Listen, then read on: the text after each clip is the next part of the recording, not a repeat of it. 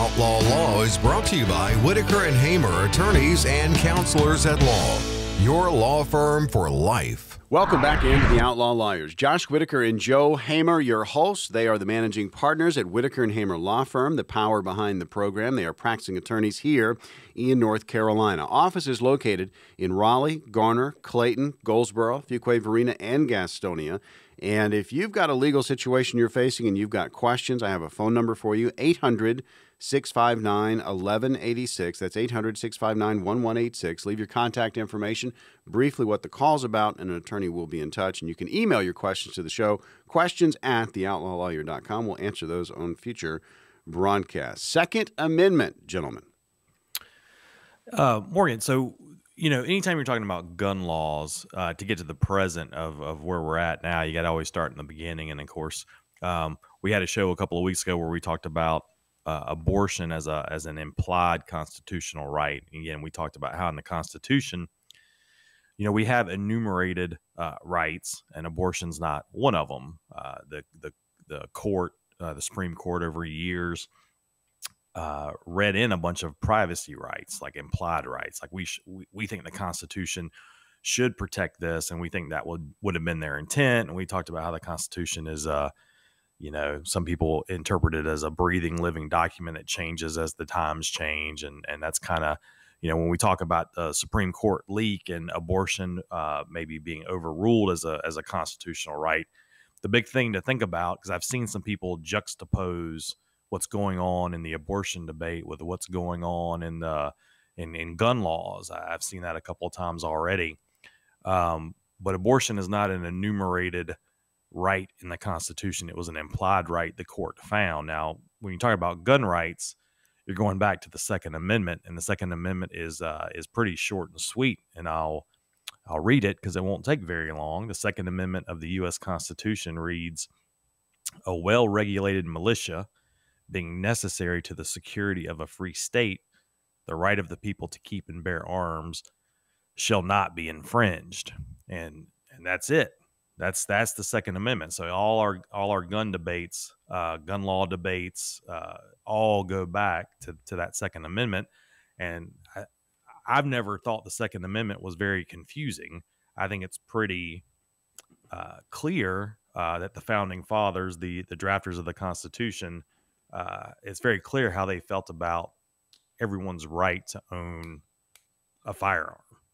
And Joe, I know we've talked about this before a time or two, but always been pretty clear to me that that's kind of where we're starting from. Yeah, it's strange, man. You think about these amendments to the Constitution, and especially the Second Amendment that we're talking about here. And like you said, you've got one sentence, not even a super lengthy sentence at that.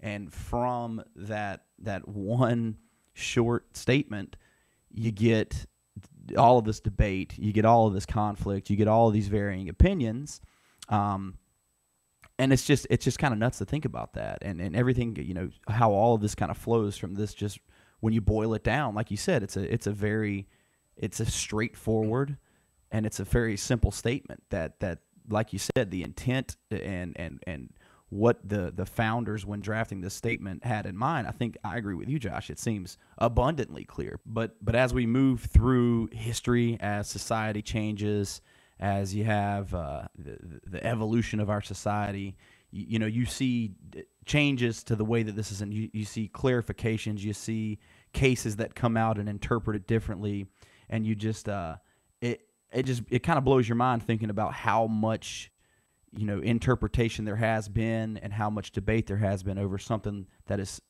such a short statement that, like you said, is just it has a very clear intent. And Joe, I would add, again, I think the amendment reads pretty clear, but the right of the people to keep and bear arms, and arms, what does that mean? Rights can be regulated, right? Or we have the First Amendment, it's the right to free speech. And that's limited, that's regulated. You can't, there's dangerous speech. You can't, shout in theater. There's things you can't do. And so that always ends up being the argument. Well, this is an unlimited arms, right? You can't own a nuclear weapon, right? You shouldn't be building bombs in your your house, that's a danger to everyone around you. And so there's, the court, the court regulates this right when cases come before the Supreme Court, and different states regulate firearms different ways. I know we've talked about the New York case.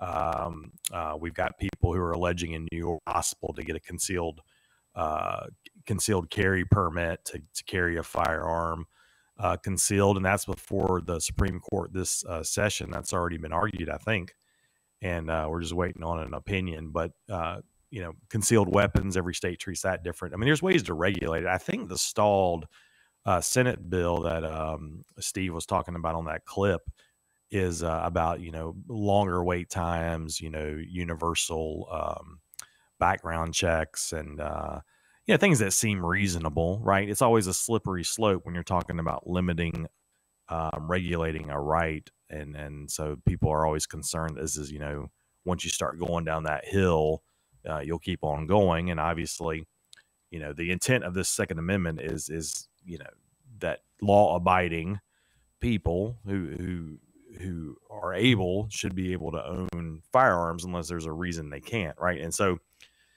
everybody's going to point to the stalled Senate legislation and say, I think in that clip, Steve was blaming, he said the 50 senators, but I'm assuming he's talking about, the way I took it is he's talking about the 50 Republican senators who, wouldn't support the legislation.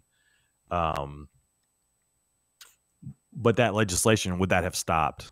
Maybe it'll stop something in the future, right? But I don't know. I was looking at this situation, this shooter.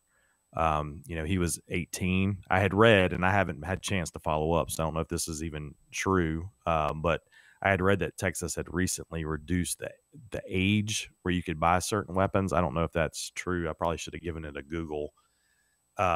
Age limits on certain things. That's something people could look at. That's not, too intrusive to the right. Maybe an 18-year-old shouldn't be able to legally buy multiple AR-15s. Maybe that's something that we should look at. But there's lots of ways you can regulate a right.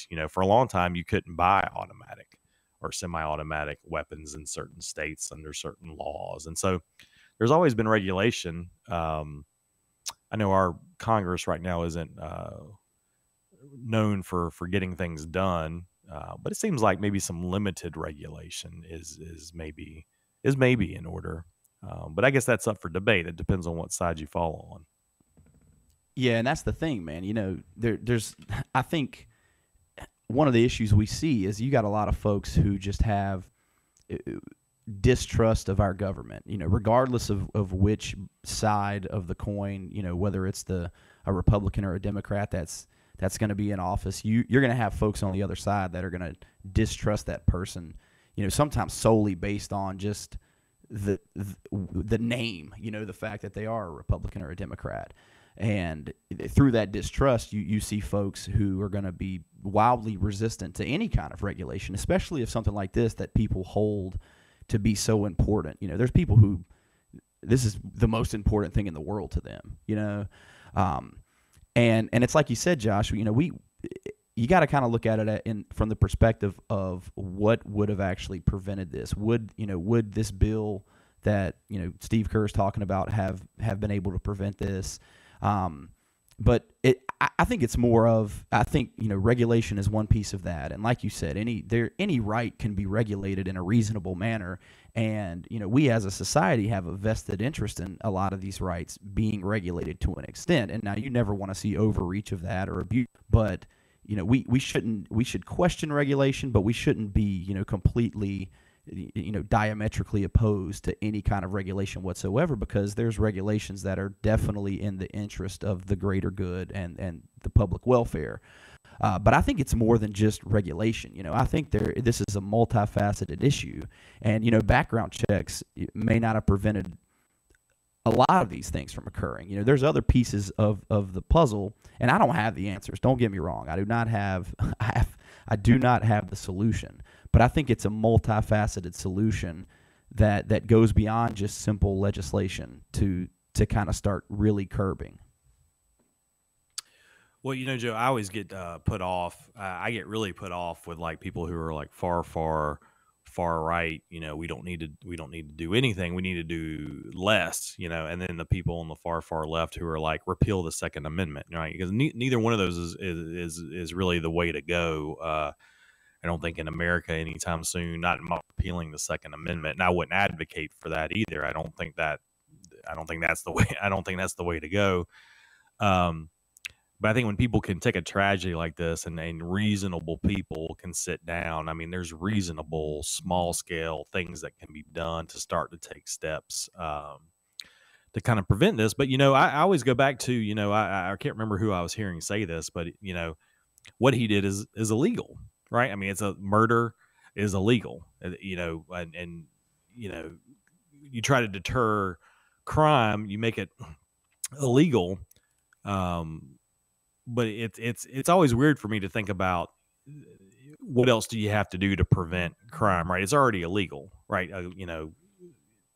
You have to take the step to prevent, things happening. But anyway, I know we're up against the break and we won't spend the whole show talking about the Second. I figured like we needed to spend at least some time. So we're probably going to move on to some new topics after the break, maybe that aren't quite as heavy, but that doesn't mean the tragedy is any less important. But we do have some other things to talk about today, Morgan. Yep, the Outlaw Lawyers, Josh Whitaker and Joe Hamer. You can find them at Whitaker and Hamer Law Firm. They're the managing partners there. They're practicing attorneys here in North Carolina, and they host this radio show. They've got offices in Raleigh, Garner, Clayton, Goldsboro, Fuquay-Varina, and Gastonia. If you are facing a legal situation and you've got questions, I've got a phone number for you. It's 800-659-1186. That's 800-659-1186. Leave your contact information, briefly what the call is about, and an attorney with Whitaker and Hamer will be in touch. And you can always email your question to the show. We'll answer it on a future program, and that's questions@theoutlawlawyer.com. Again, questions@theoutlawlawyer.com. And check out the website, theoutlawlawyer.com. We're back with more right after this.